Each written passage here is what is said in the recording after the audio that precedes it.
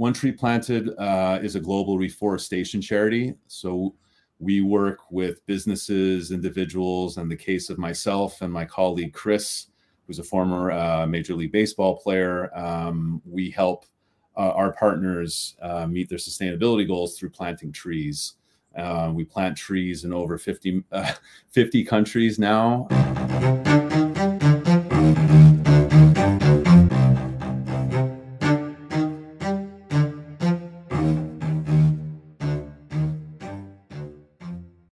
Welcome to episode 130 of The Route, presented by White Whale Marketing.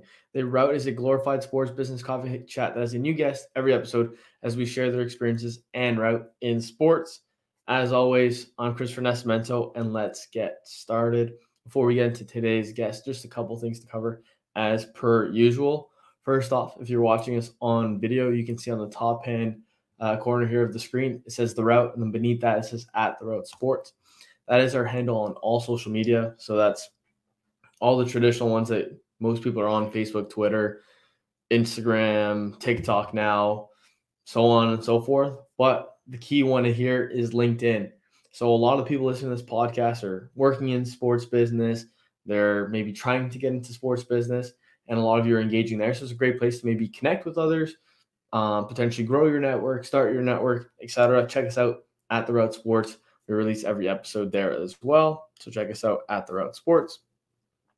Then in regards to the podcast, if you have a moment here, just take the time to subscribe, follow, like, share, etc. All that good stuff just allows the podcast to grow that much easier.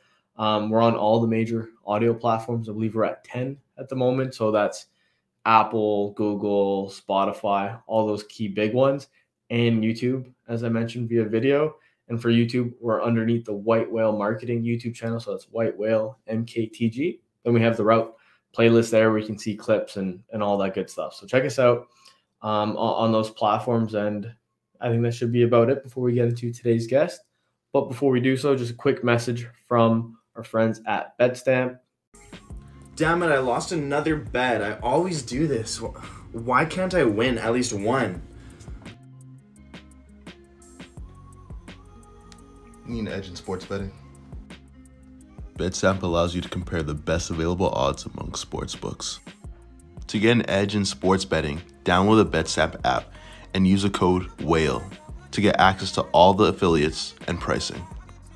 The only way to get an edge in online sports betting is by having accounts with multiple sports books. Yes. BetStamp. Now, with that said, I'd like to welcome someone who has worked with the Montreal Alouettes, Canadian Olympic Committee, Montreal Canadiens, and now One Tree Planted as their senior sports sustainability manager.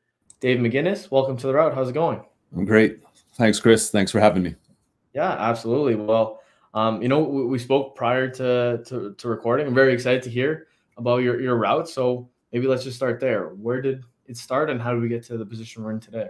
I'd say the route for me really started when I was in university. I went to Queen's University in Kingston. After originally in first year starting in economics, I was able to transfer into their commerce program. And probably around third year, I realized that the typical streams in the business world, the finances, the accounting, consulting really didn't speak to me, and I don't think I would have been very good at them, to be honest, if that was the career path that I chose. And so I wanted to work in an industry that I was passionate about, and I realized that sports could be a possibility. There's more and more coverage of jobs in sports that I became aware of, and so I really began to look into it then.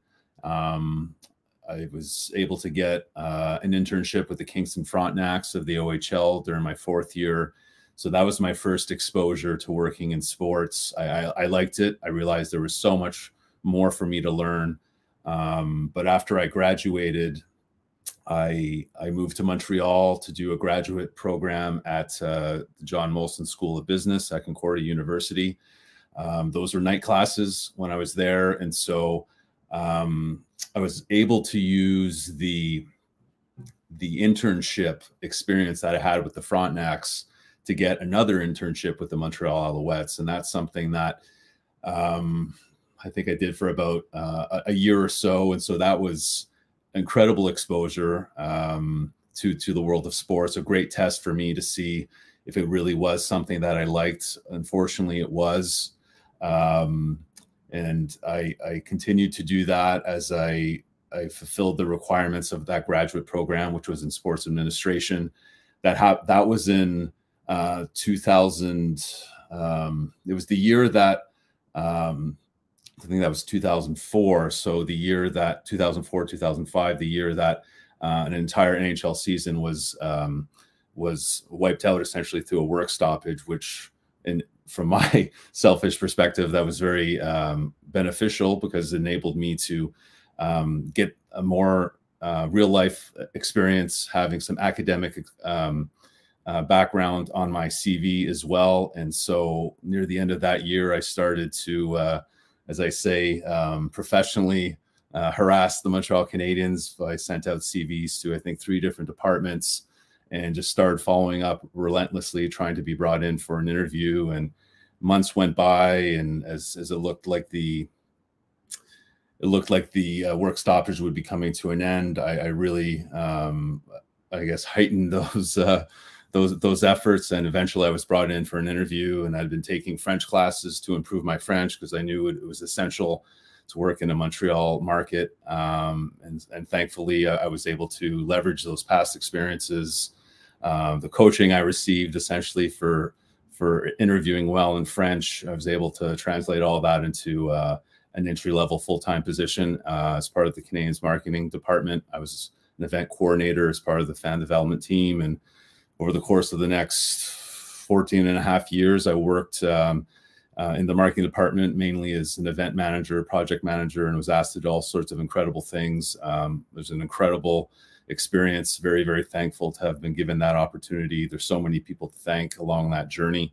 But that came to an end in January 2020, and I transitioned over to my current role, which is, as you mentioned, Chris, the Senior Sports Sustainability Manager at One Tree Planted, where I manage the charities' relationships with professional leagues, teams, and athletes, some university athletic departments as well. So they work with us to plant trees to help meet some of their sustainability goals. So that's a pretty quick snapshot of how I got from Queens to One Tree Planted. Yeah, no, I think that's kind of a great synopsis of your route so far, and I'd love to kind of get into that further. And if you don't mind, maybe we'll just go back to the beginning, then we'll work our way through it.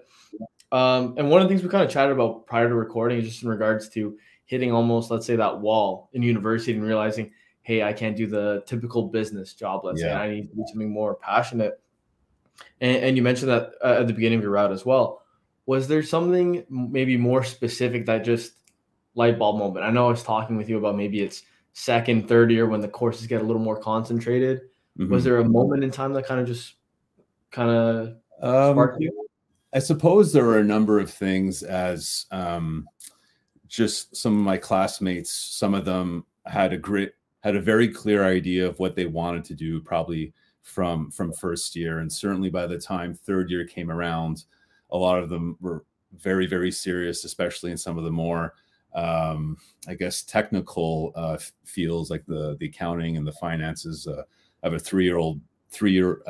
brother who's 3 years older than me, and he went the chartered accountant route and then into a CFA. And so I had exposure to what that world was like, and I knew it wasn't for me. And I was reminded at times. I had one of my housemates who went the investment banking route. I remember one Friday afternoon after classes were done, he came home with a massive smile on his face because he was so excited about how the lending rate had been lowered or something like that. And I remember thinking, who is this person? Like, I need to find the industry that makes me smile the way that finance makes this guy smile, and I need to devote my time and energy to a career in that industry. And not too long after that, I think I started to put all my eggs in one basket, and that being the basket of the sports industry. And so it was made very clear that I needed to be somewhere that I had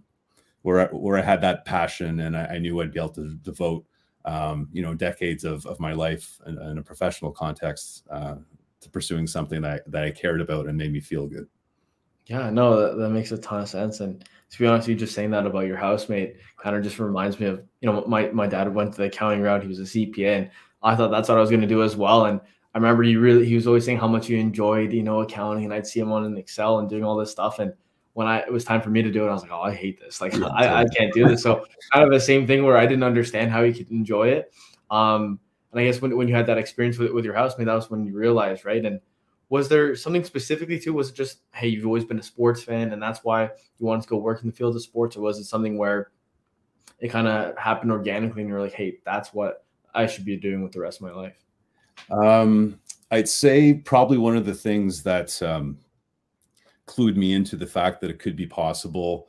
My mom was a graduate of Concordia University, and I remember being home from Kingston one Christmas or over a holiday break at some point, and reading their alumni magazine, in particular about their graduate program in sports administration and what some of their graduates went on to do. And I thought, maybe that is a route that is realistic and that I could pursue. And so I thought more about it. And I think later that year, when I was at the Phys Ed Center, just after a workout, I saw a posting up for that Frontenac's internship position, because they were recruiting already for the following year. And so I ended up getting in touch, and I had an interview. I think the gentlemen's names were Jeff and Jared. And thankfully they brought me on board so that I could learn the following year. And so I'd say it was through that process of kind of small building steps, getting more and more informed on what the work actually is like. There are actually jobs in the industry. It's not the easiest industry to break into, but if you're truly passionate and you're willing to put in the time and you have the great work ethic, and it is something that you can pursue. And it's not a crazy thought to think that you could be gainfully employed by working for a sports organization.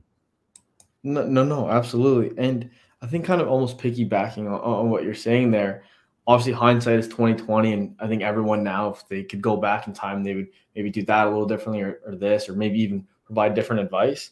And I kind of do that, right? When I see the different programs now where I know I wanted to work in sports, I wish I would have attended the John Molson, sports conference or different things like that I didn't know about in university. So let's say we're speaking where, let's say there's an 18-year-old listening, they're starting university, they're very much where they want to work in sports.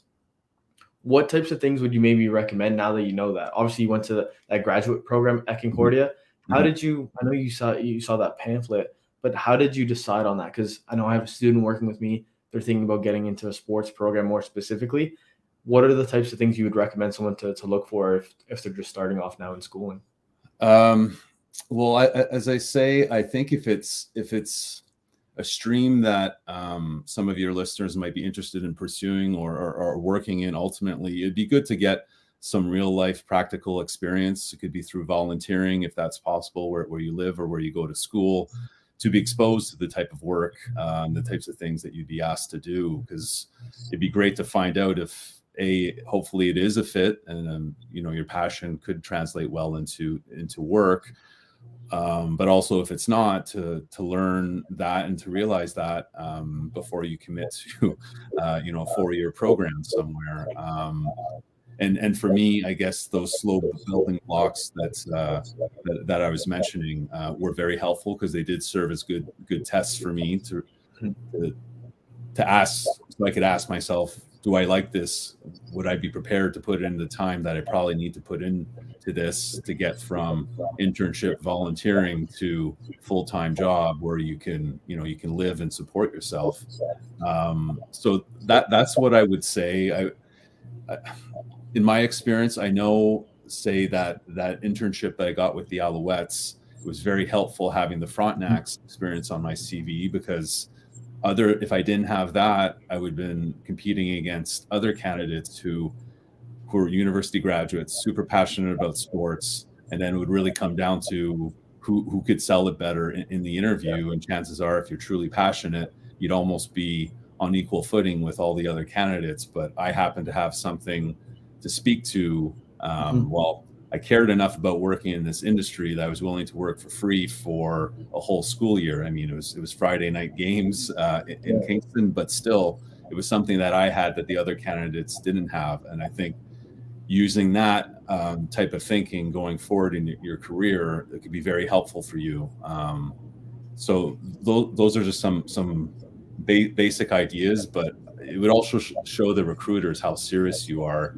And it's not just, a flash in the pan idea. I think I want to work in sports. And then, but if you're truly passionate about it and you can kind of demonstrate you've been on that path and that way of thinking where your interests lie, I think it makes a more convincing argument when you're sitting down across from somebody in an interview to explain why you're there and why you care about working in sports.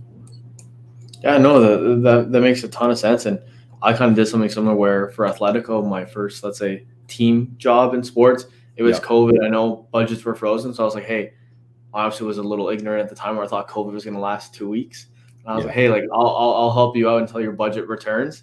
And I ended up working with them for the full season, doing like a full marketing manager and communications role for free, right, for their inaugural season. And obviously I learned a ton, got offered the position once the season ended full time, but I decided to go my own way. But if I never did that, obviously they wouldn't have brought me on because they didn't have the money. And I'm sure a lot of, let's say it's junior hockey teams in Canada, maybe athletic programs and universities as well, don't have the budget for full time. But if you're a student, you're able to maybe say, hey, like I can give a Friday night, like you're mentioning, or something else. That could be a great foot in the door.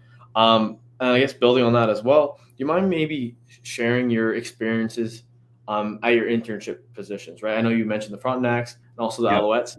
Maybe how did it impact you and how did it maybe launch you to your future roles as well? Well, as I mentioned, I guess I talked a bit about the Frontenacs and how that enabled me to land the internship with the Alouettes, and the Alouettes experience was incredible.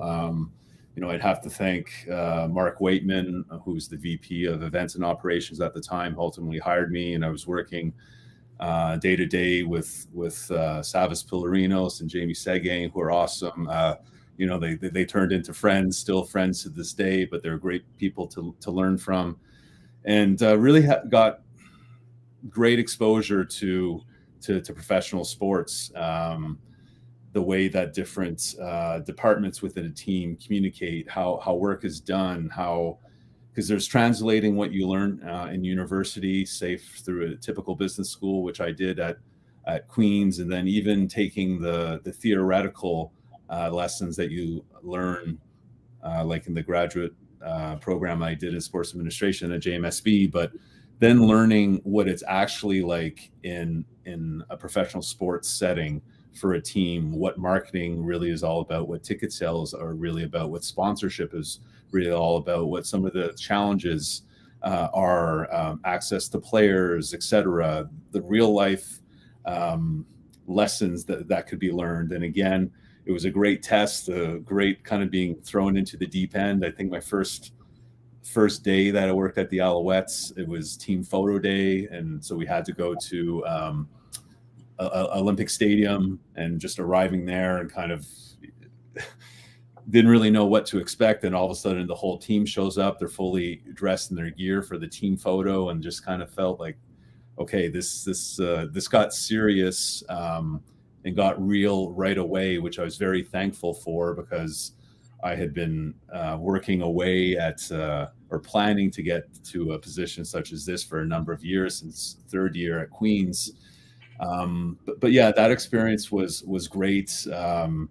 For the first 6 or 7 months, the only real payment that I received was when I worked game days, which was great. But over time, I think 6 or 7 months in, I have to thank Mark Waitman for going to speak with the president of the team at the time, Larry Smith, and they were able to find budget to help me out as a student, where I didn't have much time to be doing anything else between the internship and my school.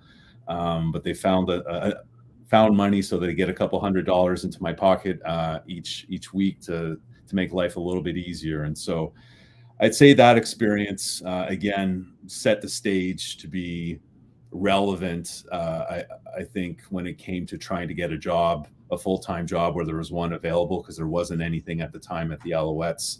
that could turn into a full-time position for me.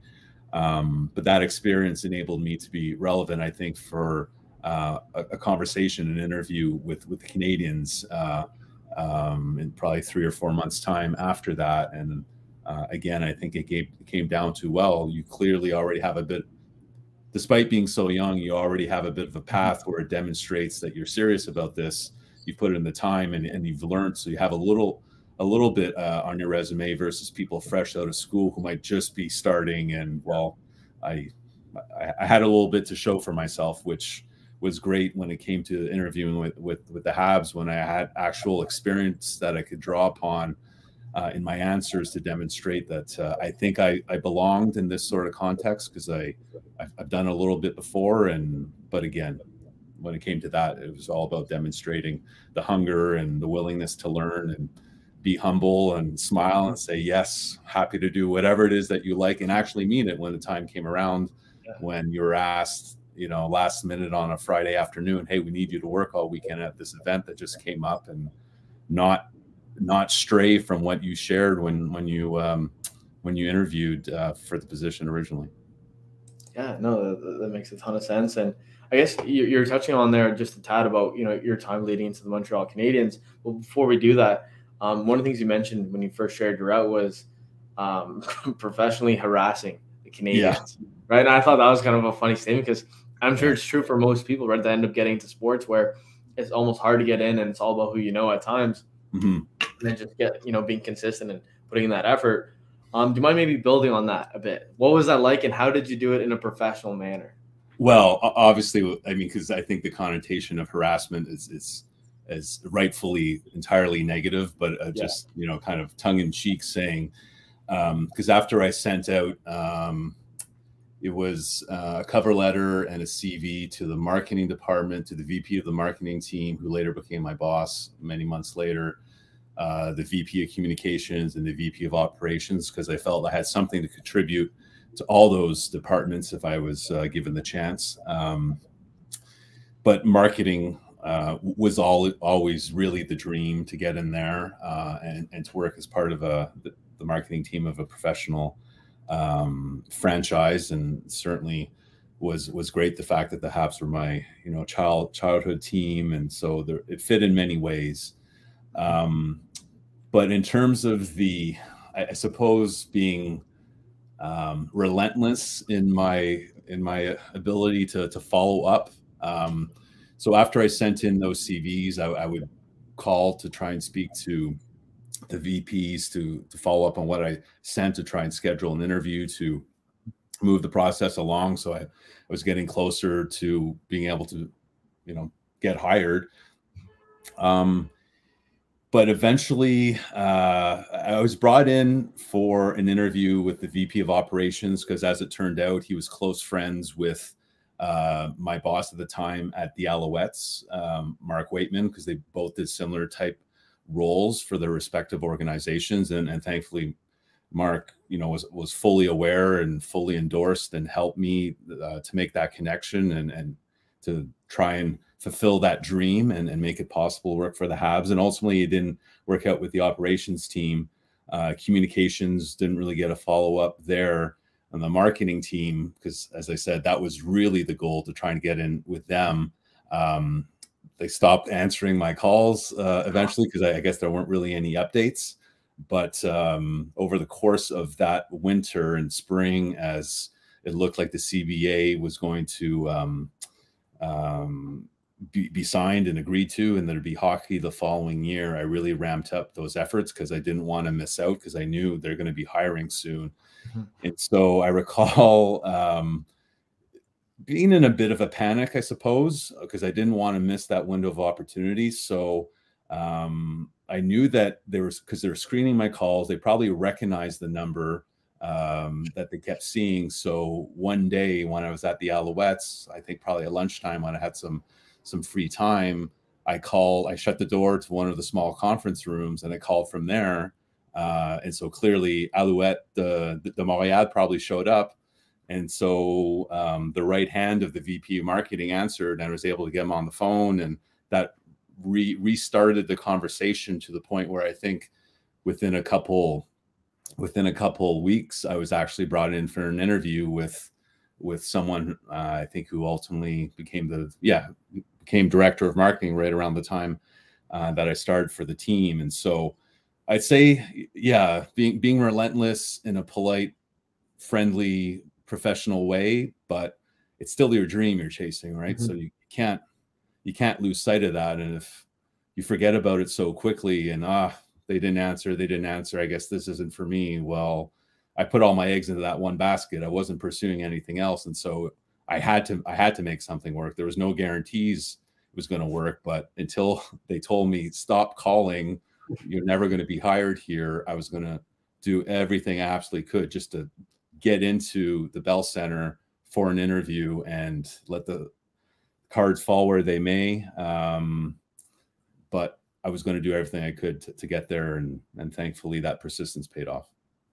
Yeah, no, that's an unreal story. Even just you saying how you probably almost even got familiar with your number, and then once you finally use the Alouettes number, that's probably what broke you through. That's kind of funny just to think about that. It makes a ton of sense, right? Because why wouldn't they pick up from the Alouettes, right? Because maybe there's something there. They want to buy tickets, or there's something in particular that they need to discuss at a professional level, and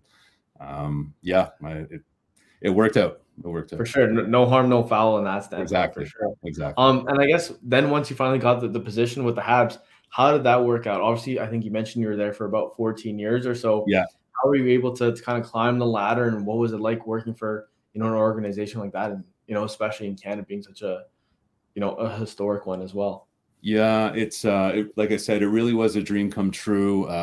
Nothing but positive memories of working there and working with incredible staff. I have to thank Ray Lalonde, who gave me my first real chance with the Canadiens by hiring me, but learned a lot from him, an incredible amount from him. John Trzynski, Pat Boivin was my first direct supervisor.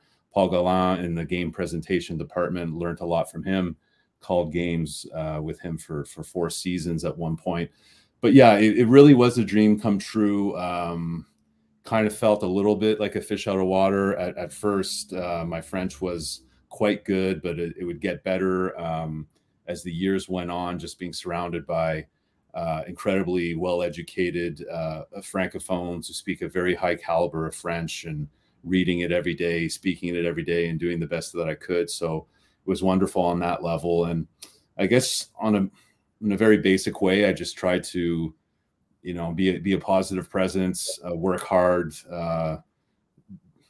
do my very best to be good at what I was asked to deliver, exceed expectations, and just try to make a good impression. And I don't think there's anything magical about that. It's just being consistent, working hard, and probably the same sort of advice that most of your other guests would share. But if you're the sort of person that people enjoy being around, that you're dependable, Dave is going to deliver good work, then I think you're controlling everything that you can. And fortunately that helped me. And slowly over the years, I was asked to assume more responsibility, which was great, obviously. And over my time with the Canadiens, it coincided with the beginning of the centennial celebrations, which featured, I think it was probably 8 or 9 different jersey retirements. So I worked very closely on those. I was very thankful to be given that opportunity. There were tribute nights called the original Six Salute, which former opponents from the other original 6 clubs were invited to be recognized before a game. So I worked closely on those. We also had the NHL All-Star Game, the NHL Draft, so I got to work closely on those as well. And in addition to my regular work as an event manager, tied to like pre-game or preseason events, such as, for a while we had an event called the Jamboree, which kind of a massive street party around the Bell Center. The players were in attendance, ball hockey, all sorts of activities for fans. That ultimately turned into an inter-squad scrimmage during the preseason. So I got to work on those, and then an open practice in the winter. And then the years that the Habs made the playoffs, got to work on a tailgate party, street party, and for a number of years, like offsite parties for fans leading up to Habs games. So yeah, like I said, it was a dream come true in many ways. It's not easy work, nor should it be easy. The hours can be long, but I was exactly where I felt I should be. Like I said, the passion was there. There was nothing that needed to be faked or anything like that. I'm happy to work for the team for all those years. So like I said, just nothing but a feeling of gratitude and thankfulness for the Canadiens for giving me that opportunity. Mm-hmm. Yeah, it must be quite the experience having, your dreams realized, and even just working for, let's say, your childhood club as well. So you're very, very unique. And I guess before we kind of move on, not to get too deep into your time there, but I know you mentioned the centennial anniversary of the Canadiens, the draft, even the All-Star game. Is there maybe a moment in time and on one of those projects that stands out that was like, oh wow, that was kind of a unique experience, or something that is kind of incredible to look back at? There are so many. The fact that I got to be the project manager for, certainly with the support and working with the rest of the marketing team and the whole organization, because these massive events, they really take an entire organization. I certainly can't be claiming to have been the one to deliver them single-handedly, but having been asked to play a role in the organization of those events, like the jersey retirements, getting to work directly with Dickie Moore, Yvan Cournoyer, Boom Boom Geoffrion before he passed away, Larry Robinson, Sarah Savard, Ken Dryden, Patrick Waugh, just incredible moments of being able to interact and have a professional role to play with those incredible men who I've known about for all my life, for as long as I've been a hockey fan. So to be able to be involved in any capacity was really a dream, and something I never could have expected or asked for. But somehow the way things worked out, I was asked to play a role in all of those. And another thing that stands out, just the way that it worked out, the night of, it was a very emotional evening when Boom Boom Geoffrion's jersey was retired because he had just passed away. The way it worked out, Will Ferrell was at that game, and because the director of marketing and myself had been working so hard and hand in hand related to that ceremony, our VP marketing had arranged for us to escort Will from his seats down to the private parking garage, and so got to spend maybe about 4 or 5 minutes with the legend himself. And so I'll never forget that. He's even funnier in person without even trying. So those are just two memories that stand out, but they're pretty powerful. Yeah, no, that makes a ton of sense. Where I think some of those names that you were just saying, my dad, when I was a kid playing hockey, I wore number 10, so he was calling me, Cournoyer. Wow. Just kind of saying all the different names. So I'm very much familiar with those, so I can only imagine what it was like for you to experience if you watched when you're younger. Mm-hmm. And I guess then just moving on from the Canadiens, you were then talking about how you went on to One Tree Planted, where you are now. How did that transpire? And maybe you can tell us a bit more about your role there now. Yeah, well, it was one of those decisions that was kind of made for me in January 2020, I guess it was, just a little bit before COVID. There was a restructuring at the team, and unfortunately my role got caught up in that and was ultimately cut. And so the page was turned. All good things come to an end at some point. So that transition from the time I left the team to starting at One Tree Planted was actually fairly short. I think from the time that I left the Habs to my first day at One Tree Planted was probably only about 3 weeks or so. Because I've been friends with and known the founder and president of One Tree Planted, Matt Hill, for many years. We're both amateur rugby players here in Montreal, played club rugby. And so we knew each other quite well. He knew my background. And when he heard that I was going through this transition professionally, he shared, I think we should chat, because I think there might be a role here at One Tree Planted for you with your background and the vision that he had for sports. Because I think all the conversations that he was having with the business world in general, and how much interest there was in reforestation and tree planting to help achieve sustainability goals, he saw a big opportunity for sports, just as a big sports fan himself. And knowing how influential sports and athletes are in society, that he felt, well, sports should be getting involved in this, and they will be getting involved based on what he's seeing in the general business world. And so he asked me to come on board to help lead that division of One Tree Planted, to manage our sports relationships and business development to a certain extent, to try and get more leagues, teams, and athletes involved in what it is that we do. And I think it was just 3 years earlier this month that I'm with the organization. Time flies, I guess. Certainly goes by faster when you go through a pandemic, and there's a big chunk of time that just somehow what happened to those years. But yeah, it's been 3 years and loving it. Yeah, no, that's amazing. And I guess, do you mind maybe explaining to those listening what One Tree Planted is and what you're all about, so they can maybe learn about it a bit further? Sure. So One Tree Planted is a global reforestation charity. So we work with businesses, individuals. In the case of myself and my colleague Chris, who's a former Major League Baseball player, we help our partners meet their sustainability goals through planting trees. We plant trees in over 50 countries now. And so our main model is $1 plants a tree in our large scale reforestation projects. We do offer tree planting event coordination services, in addition to urban forestry, which is a growing space and particularly impactful for sports teams and athletes. But that's how we work.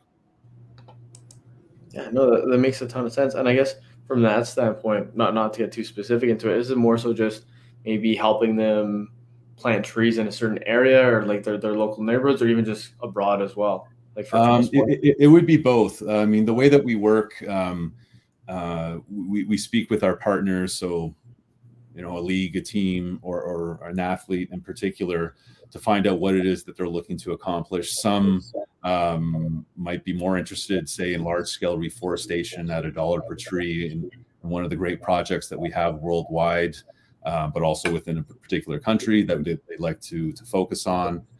Very strong in Canada and the US. But then there are others that some teams, say, might elect for a tree planting event because they'd like their front office to come out and make an impact, say, during Earth Month in April. And so we have the ability to coordinate that, because we have community partners around the world as well. And so we have the ability to organize those. And the urban forestry space, as I mentioned, that's a growing area for us. So those are larger scale opportunities in urban environments, so in cities. So as you're probably aware, a lot of stadiums typically are located in areas where they might be surrounded by a lot of underserved communities where there's not a lot of tree cover or green space in general. And so the term being those areas that very often are communities of color. And so in those underserved communities, we try to provide options to help leagues, teams, athletes address that environmental injustice, but by planting trees in those areas. Yeah, no, that sounds like an amazing initiative. And maybe like one of the last things we can kind of dive into before I have these two final questions I'd like to wrap up. I think it's kind of just unique to just see where your career has gone, where you work for different teams, and even now with One Tree Planted, where I know when we kind of hopped on the call here, we're just chatting about, initially when you think of working in sports, your mind goes to GM, trainer, what was the other one? Agent, right? Yeah. So it's kind of cool just to see all the different experiences you were able to get yourself, and even just what you're doing now. And then, yeah, I think that's been a great job to just kind of share what's possible within sports. Mhm. And the way I like to wrap up every single episode is kind of asking guests 2 questions at the very end to just put a nice bow on it. So I'm very much in the mindset I'm going to live until I'm 103. I've repeated it for 130 episodes now. People are probably sick of it. I'm going to be in a rocking chair, sitting back and thinking about all the good times that I've done. Yeah. What's maybe one story to date, whether it's at your current role now or maybe something when you're with the Frontenacs, or anywhere in between? What's one story that's going to stand out to you that you're always going to remember even at that old age? Well, I probably already shared it. The interaction with Will Ferrell, that stands out because it was so unexpected, and the fact that he would be in Montreal. He was in Montreal filming the film Blades of Glory, I think it was called, and so that was so unexpected, and especially back then, I guess not too far removed from university, being a fan of his work, that definitely stands out. But I think probably day in, day out in general, just having had the ability to work for, like in this sports specific context, if we focus on that, having worked for the Canadiens day in, day out, and just being around such an incredible organization, and just the energy and the vibe, the buzz of working for a team like that, and being asked to work on meaningful projects, featuring alumni, current players, certain times, stuff that gets covered in the news on a daily basis in a hockey mad city like Montreal and a province like Quebec. And so just having been afforded that opportunity, I think that's something I'll never be able to forget. Yeah, and to be honest, I'm in Ottawa. Obviously, I'm a Senators fan, but I went to a Montreal Canadiens game when I was in university to experience it with my childhood friend that was living there. Yeah. And it's crazy how different it is, right? I've been to games in Ottawa and in different cities in the States as well. And you're absolutely right. There's a buzz. Like, it's just different when you enter that building. It's a unique experience. So I'm sure working there could have just been unreal. And the last question I then have for you, went to the future, now going into the past, talking to a younger, let's say Dave, right? Let's say you at 18 about to enter into Queens. What's one piece of advice that you've learned since attending university that you wish you could share to a younger version of yourself if you go back in time? That's a great question. I wish you had shared that in advance so I could have thought of it. I would probably just reinforce the importance of character, trying to be a good person, be good to all those around you, work hard. Again, it's nothing magical, but to not forget about those things, how important relationships are, connecting well with people, those, and not just from a selfish perspective, but just those are truly meaningful and be very powerful and help you in your career, and to never lose sight of that, of just trying to be a good, decent human. Yeah, no, I think that's fantastic. Sorry for catching you off guard there, but No, I think after doing all these episodes too, I think people think you need something profound, but I think what the theme is with that question is it always ends up being something, basic that people always end up forgetting sometimes, where maybe we just, let's say, overthink things in career, life, etc. But just the basics, right? That's always kind of needed to be reminded. So no, I think this has been perfect. Unless you have anything else to share, I think this has been fantastic. No, and thanks again for the opportunity. It's been a blast.